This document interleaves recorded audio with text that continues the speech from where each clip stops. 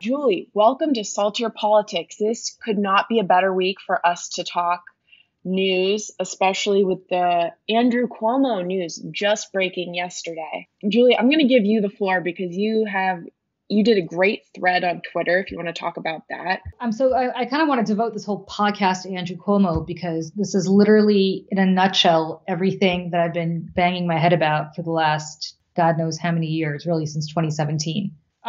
I have said consistently when it comes to my own personal experience that, and I've heard from a lot of other women who would agree with me. I don't want to say this as a blanket statement for a lot of women because I don't know, but I do want to say that from my own experience and from the vast majority of experiences that I've had women share with me that this applies. The harassment is bad, but what's really much worse is the retaliation. If you are hit on, that's icky and it's uncomfortable. Or if somebody calls you a really bad word, or if somebody treats you in a kind of toxic way, that's really bad. But it's when you say no, or you push back, and then you're retaliated against, when it gets off the hook, insane and awful, right? This whole Cuomo report, and I read every single word of it. It's about 186 pages, I think. And I strongly urge, I know it's a lot, but I strongly urge everybody who has the time to do it to read it, because it's just nothing I'm going to say is going to do justice to reading the words of the women themselves. And the report is mostly the words of the women themselves and Andrew Cuomo's words and the words of his staff as well. So I don't want to say it's just the women's words. It's obviously taking into account both sides of the issue. But couple of things emanate from this report. One, there is no way in hell that Andrew Cuomo would have been held accountable, and there is no way in hell that anybody in his position will ever be held accountable unless you have a truly independent investigation. And by independent investigation, I mean the following: not an internal investigation, not an external investigation where the investigator is paid by the company or the person who is being investigated, but a truly independent investigation. So in the case of Andrew Cuomo, you had several investigations going on. One was some investigation that he was doing internally, which was, of course, a farce. And even if it wasn't a farce, it would have been perceived as a farce because those investigators were ultimately responsive to the person. I mean, look, it's the old expression, right? He who pays the piper calls the tune. If you work for Andrew Cuomo, you are going to be answerable to Andrew Cuomo. If you are an outside law firm hired by Andrew Cuomo or an organization, you are going to be answerable to the person who hired you. So that goes without saying. The second thing that I think is fascinating about this is that, so again, unless you have an independent investigation, and what's crucial here is that this was an investigation that allowed the investigating body, in this case, the Attorney General, to put people under oath, which I think is very, very, very crucial. And I'll get to why in a second. So that's issue one. Issue two is that this whole, the travesty, what Andrew Cuomo did is not as much about the fact that he was gross towards women, and he was, but it's the lengths to which he and his staff went to intimidate and retaliate against women who dared to speak out, and to send a message to those who potentially could have spoken out, that if they were considering speaking out, they should think twice because their careers would be destroyed. That is number two. And that happens consistently. And that is the reason that you don't ever have anybody being held accountable in politics and government, or why people so allow themselves to act as enablers to cover up for predators. And number three, and this I want to say, I don't want to sound like somebody who beats up in the press. I don't. I sort of consider myself an honorary member of the press, although I'm not, I never have been, but I've certainly worked around journalists. I read a column for a newspaper. I worked in a news organization for a long time. I truly, have a tremendous amount of respect for the media. But in this case, the media, and not just in this case, but in so many cases like this, the media doesn't just serve isn't just not productive. It's almost counterproductive. It almost serves as a useful idiot role. And I'll explain why in a second as well. So let's take each one of those at a time, and then I'm going to stop speaking and listen to your thoughts on this, but let me just get this all out. So first and foremost, the reason that it's important to have people under oath is that because in, I believe, December of 19 or January of 20, Lindsey Boylan, who was a high-ranking woman in New York City politics, in New York State politics at the time. She had served in the governor's office in a high-ranking role. She had then served in New York State government at a high-ranking role. She had run, I believe, for Congress against Congressman Jerry Nadler in the Upper West Side, or in a Manhattan congressional district. She was then running for Manhattan Borough President. So she was a high-profile woman, and she was a very established woman politically. This is not somebody who was just starting out her career. She put out a tweet accusing Cuomo of creating a hostile work environment and a toxic work environment for women. And then she expounded upon that tweet, or that series of tweets, in a Medium article. And in that Medium article, in that Medium post, she made a number of allegations, including that she was on a series of flights with Cuomo and members of his staff. And she said that at one point the governor turned to her and said, hey, we should play strip poker, and that she took that to mean that he was saying that to her, and that she clearly took that as him hitting on her, as any woman would, right? You don't propose that some woman play strip poker with you unless you're looking to get naked with the woman.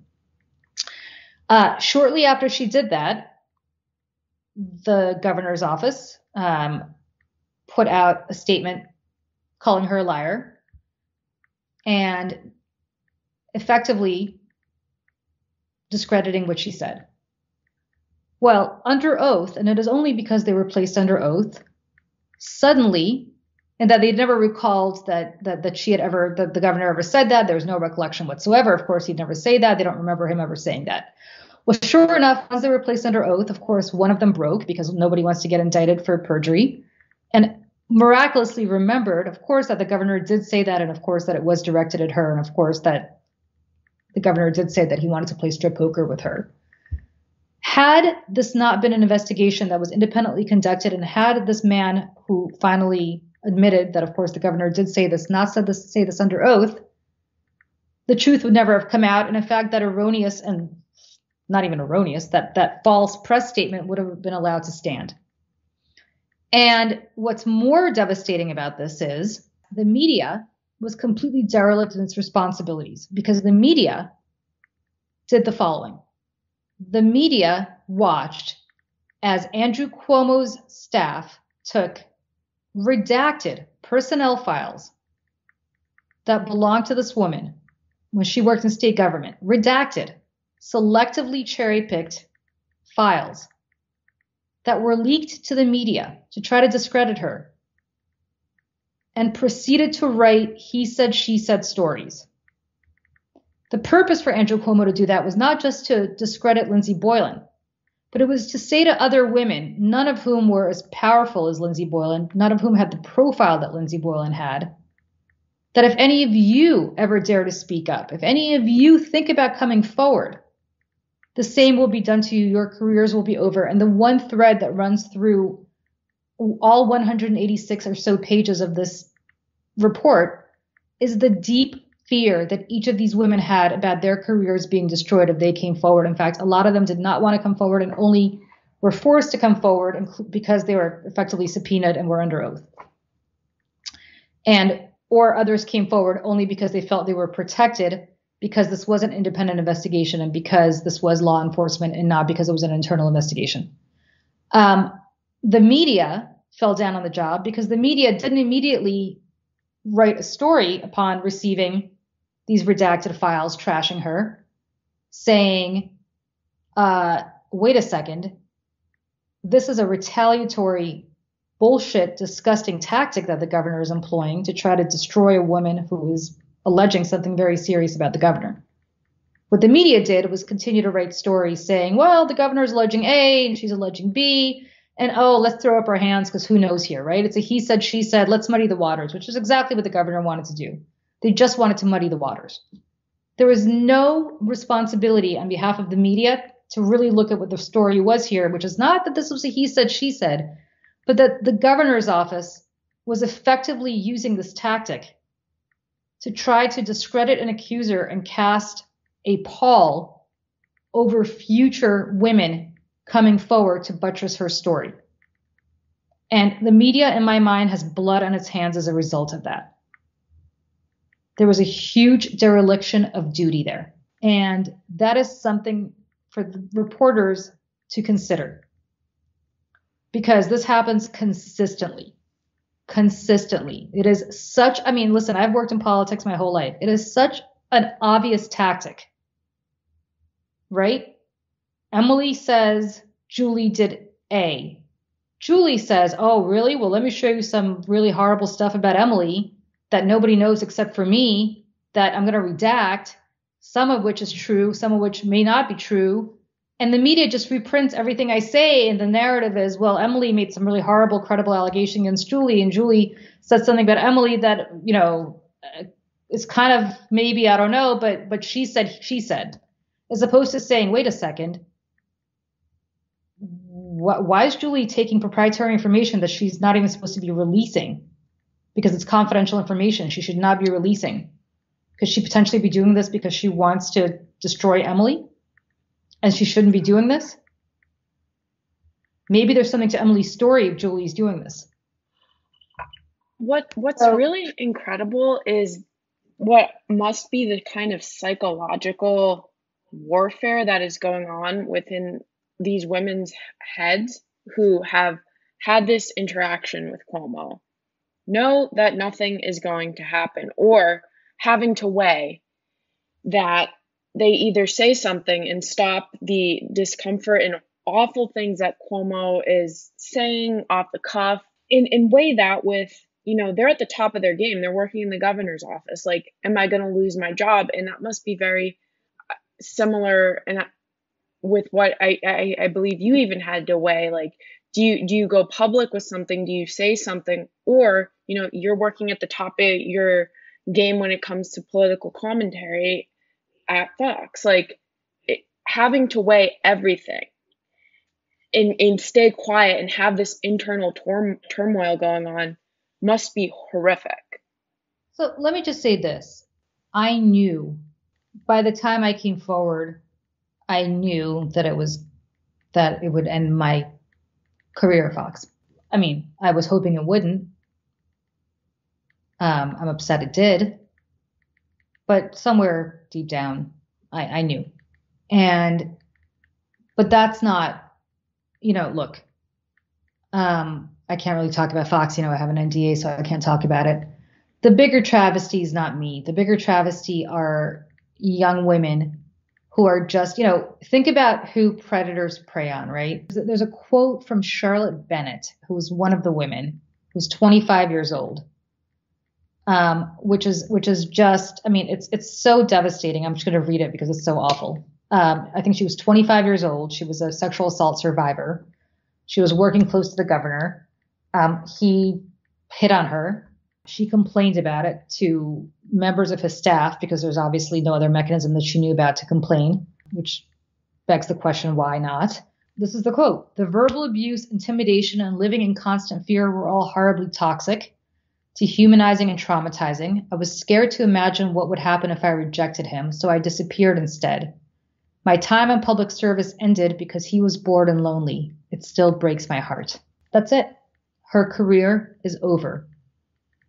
Through no fault of her own. You know why? Because one guy decided to wake up and hit on her. So this woman had three choices. She could either keep her mouth shut and do nothing. Well, I guess she had three choices. One is she could acquiesce and I guess sleep with him, which is dehumanizing to protect her career. Two, she could just shut up and do nothing, in which case he could still continue to retaliate against her for doing nothing. Or three, she could have complained as she did, and she's out of public service. There are no good answers here. None. I would like to hear also your reaction to Cuomo's press conference yesterday, because his argument, to sum it up, I'm Italian. It's what we do. As an Italian, no, it's not. No. What was your reaction to that display? It's over. And my reaction to that is I have been around politicians long enough to know that this is where Andrew Cuomo is right now. There is nobody left in his circle who is speaking truth to power, and there has not been anybody in his inner circle who's been speaking truth to power to him probably for many years. What is left for Andrew Cuomo are people who are true believers in Andrew Cuomo and who believe that his political instincts are always correct, or who understand that saying no to Andrew Cuomo will get them thrown out of his inner circle or inner sanctum. And so, regardless of the reason, there is nobody in his life who can say to Andrew Cuomo, "You're acting like a moron." And there has not been for a very long time. And so as a result of that, I think that that's the difficulty. And it's not just Andrew Cuomo. From everything I read about Trump, that's the disease that he has. I mean, a lot of these politicians have it. I mean, in fact, most of these politicians have it. They don't like people around them, whether they say they do or they don't, who tell them the truth. And when you do, you get kicked out of the inner circle, or, their attitude is, well, if you were so smart, why aren't you sitting in the governor's chair? Why are you here? And why aren't you in my seat? Of course, Andrew Cuomo's saying what he's saying. And because there's nobody there to say to him, are you crazy? I mean, look, Andrew Cuomo didn't sit there and put together that reel of Bill Clinton, of Barack Obama. Oh my God. And George Bush hugging hurricane survivors. Somebody must have done that for him, right? That is a bold move. But I mean, think about it. Like, there's staff out there who's like, he said to them, hey, find pictures of Barack Obama and George Bush hugging people. And they're like, that's a great idea, Gov. We'll do that. Let's pull pictures of George Bush hugging people. I don't know where that was, after a hurricane or 9/11. I don't know where that was. And let's pull pictures of Barack Obama hugging people after Sandy Hook, or I don't know where that picture came from either. But I mean, really, he's just got to go. It's over. I mean, it's over. I will say this. This is a Democratic state with a Democratic attorney general who just conducted a scathing investigation, and he's about to be impeached by a Democratic legislature and convicted by a Democratic state assembly and convicted by a Democratic Senate if he doesn't resign. Right? That's a foregone conclusion, I think. The entire congressional delegation, overwhelmingly Democratic, and the two Democratic senators here have called on him to resign. Contrast that with the Republican Party. Mm-hmm.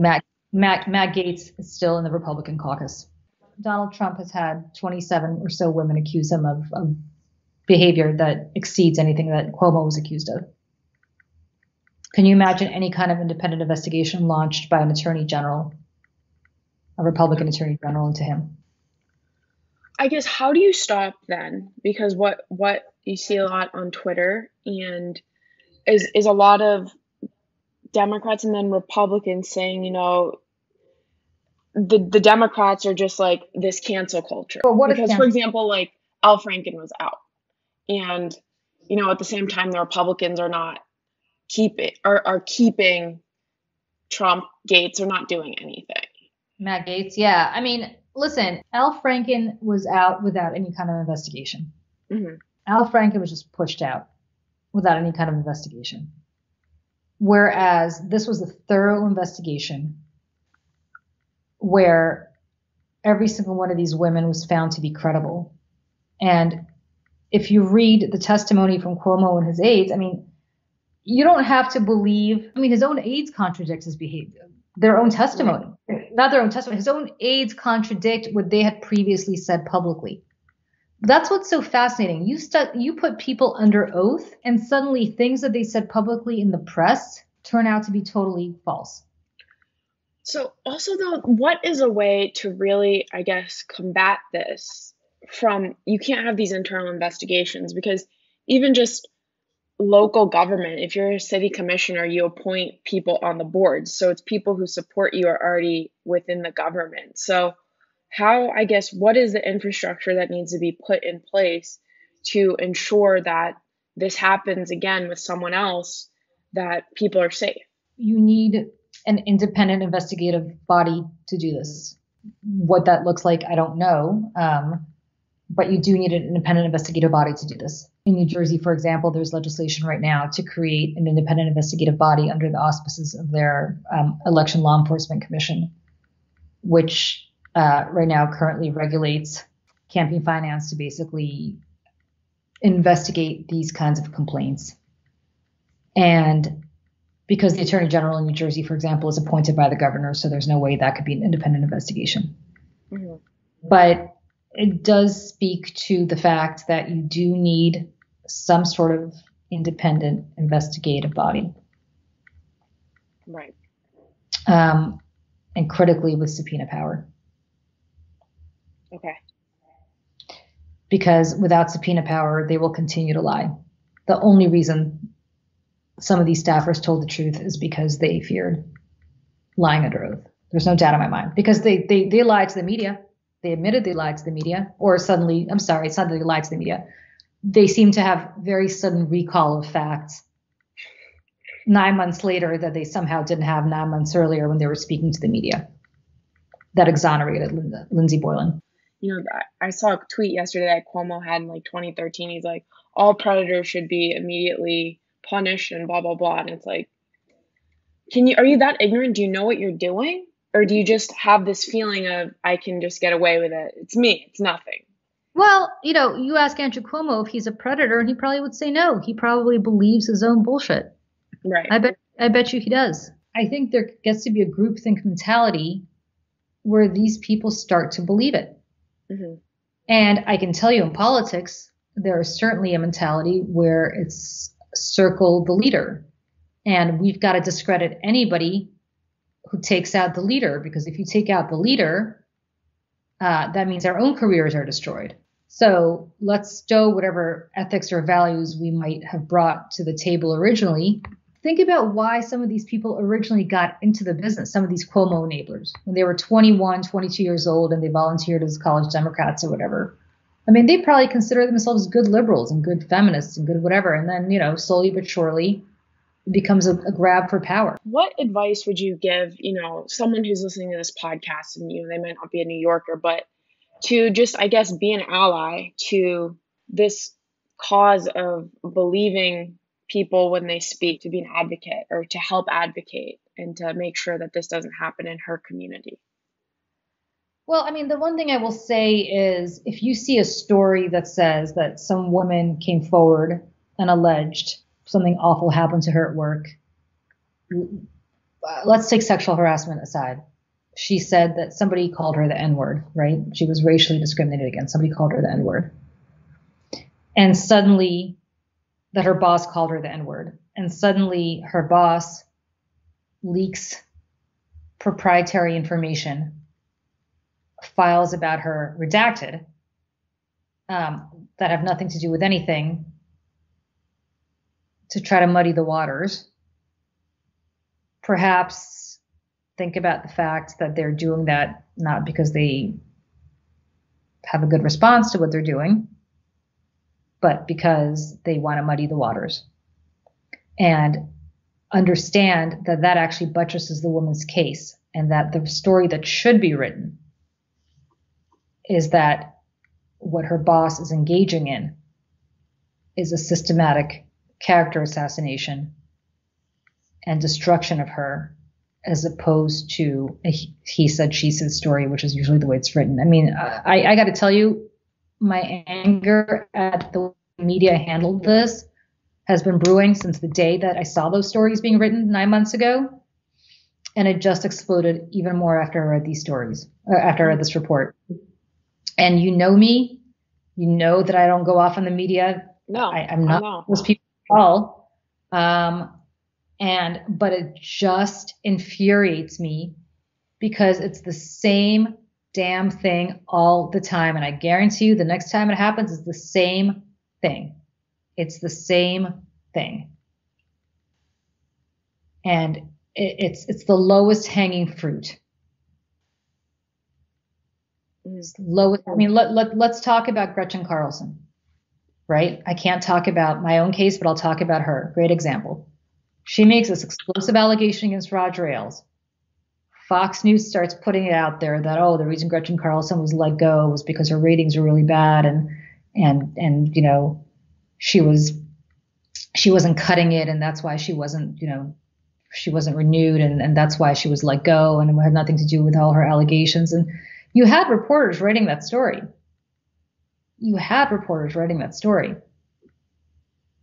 As opposed to saying, oh my God, this woman just has an incredible allegation that she put out there.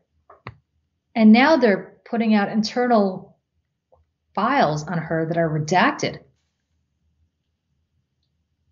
And that's really wrong. And why are they trying to destroy her? And that's really the travesty here.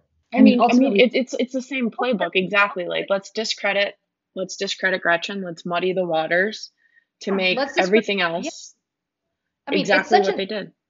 It's such an easy tactic. I know it sounds so grumpy, and we haven't spoken in a while, and I hope there's something happy you're going to ask me about, because I'm so sorry that I sound so grumpy.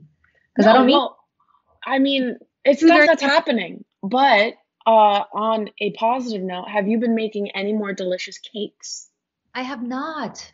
No, okay. But I'm going to make them for you, because I know you're coming out to our house this weekend. I am, and I'm so excited. It's going to be like camp for me. I'm going to get to golf. I'm going to get to play tennis. Like, it's going to be fantastic. All with a 9-year-old. I'm going to drink while you do that. But I know, but you're gonna come to the country club and golf and play tennis, which is nice because I belong to this country club, and I'm not a country club person at all, as I think you know.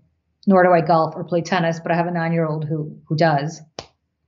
So that's why we belong to it. So I'm just going to sit there and watch you guys do it. I mean, he says he wants to live in Florida. I mean, within a couple of years, he's going to be embodying the Florida lifestyle with the tennis, the golf. Now he's into squash. I don't know if I told you that now he's into squash. That's his new thing. I mean, he might as well just get a house in Florida at this point. You know, he's not just obsessed with Florida. He's obsessed with the most Florida part of Florida, Boca. I mean, as I always joked, I gave birth to an 80-year-old Jewish man, and yes, he's training. He's training to retire to Florida. Exactly. At the age of 9. So I'm super excited for our weekend. I will make you a cake, which I haven't done in a long time, because the cake has added up. After a year and a half of COVID, I was like, I gotta stop making the cakes, because all of a sudden I don't fit into any of my clothes anymore. I prefer tahini or cream cheese frosting. I'm going to make you the tahini cake, because I haven't made that in a long time, and I know how much you like it. So I'm going to make it. I'm going to try to bring it out there. I'm going to have to figure out how to transport it. But I'm actually excited because I'm having a little mini high school reunion at my house on Friday night here in the city. And one of the people coming is my friend Chris, who I haven't seen since high school. It's been literally 30 years. And he lives out in San Diego, and he's an architect. And every time I post my tahini cake on Facebook, he always makes really smart but very hilarious architect jokes about how pathetic it looks from an architectural standpoint. So I'm going to actually make the tahini cake for him, which I'm sure he's going to have one piece of. It will transcend his architectural brain and go right into his taste buds and just be a game changer. Exactly. So I'm going to let him have one piece of it, and then I will not let him have any more out of spite, and you can have the rest of it. Last question. Speaking of high school, I don't know if you did the most likely to, but if you didn't have a most likely to, what would have been your most likely to in high school? Oh, I don't know. We didn't have a most likely to. Did you guys? We did. What were you? I was voted most likely to succeed. Oh, really? I was. But what would you have been? I don't know. I should ask people that on Friday. I think you should take that poll and then reveal it next pod. But I think it's pretty, I think it would be kind of tainted by what I turned most likely in high school. I don't know. Because I feel like you had an edge. So it might not be. My thing in high school was like, I'll never be as cool ever in my life as I was in high school, because I went to high school in Princeton, New Jersey, and I was a senior, and I was dating a senior in high school, and I was dating a guy who was a sophomore at Princeton University. So as you can imagine, there's nothing street cred. There's nothing in the world that gives you more cred than being a townie and dating a guy who lives on campus, and not just a freshman, but a sophomore, which really makes you like have cred. Who I also, by sheer coincidence, it's been like reunion summer. I just actually, he's in the city. So I just had lunch with him also. The first time in a very long time. It was great to catch up with him too. But what's interesting about that is that was like my high school, that was my senior year. So I've probably been most likely to be awesome back then because of my awesome street cred, which it's all been downhill ever since. As I said, I've never been as cool as I was back when I was 17 or 18, but that was a pretty 1991. Let me tell you something. I rocked 1991 based on that alone. Till next time. Groovy. Alrighty. We'll see you this weekend. Bye. Bye.